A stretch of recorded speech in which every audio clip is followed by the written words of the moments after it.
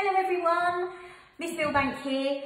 Welcome to my kitchen assembly for you today, where we're going to be reaching for the stars on a Monday morning, as we always do. I wonder, before we start, how you all got on with your reach tallies and what your scores were. I'd be really interested to know. Now, today we're going to be thinking about reach again. We're going to be thinking about the whole of reaching for the stars, but we're also going to be thinking about this one, about things that we enjoy, and the last one about being healthy, in particular about having and keeping a healthy mind. And the idea that I've got for today's assembly is all about a reach for the stars jar. All will become clear. So the idea is, at the moment, it's very, very difficult for us to do the things that we enjoy. Some of us might have had lots of different things planned that we can't now do because we have to stay at home.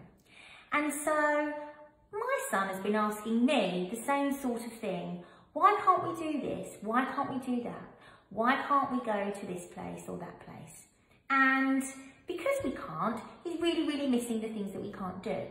So we thought perhaps we should write those things down, the things that we're missing, and pop them inside our jar so that when the time comes that we can do all of those things and we're not sure what to do with our time, we can reach into our jar, and have a little read of the things that we were missing. Now, my son particularly likes riding on his bike, and he really, really likes going over to Hadley Bike Park. But we haven't done it for quite a long time, and he would really, really like to do it now, but he can't. So we've written down on this bit of paper about going to Hadley Bike Park, and we're going to pop that into the jar. And I've got some here, some other ideas that we've come up with as a family. So this is one of my ones, and I can't believe I've written this down. My one says shopping.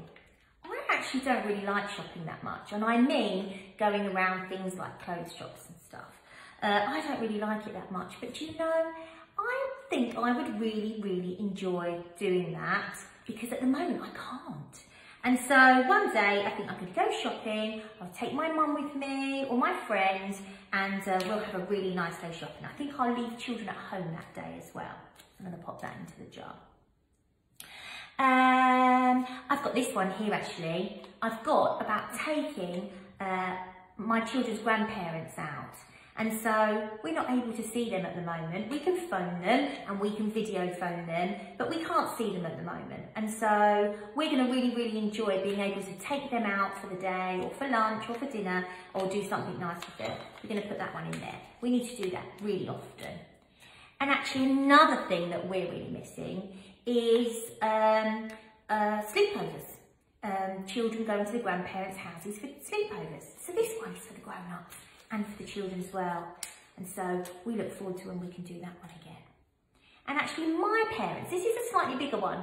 My parents have got a caravan that they pull with a car, and they go to the different places, sometimes not a long, long way away, and we sometimes go and stay with them, and we have a really nice time. We go for nice walks or sit around the barbecue and have some dinner, and we really can't wait until we do that one again. So we're going to put this one in here as well. Do you get the idea? They're not great big things. They're not things like going to Disneyland or great big holidays. They're the small things that at the moment we're missing. We'll pop them in our Reach for the Stars jar and save those for when things go back to a little bit more normality and we can do them. So I look forward to hearing some of your ideas. You can pop them in the comments below so that everybody can see. And until next week, stay safe, be good, and we're missing you lots. See you later.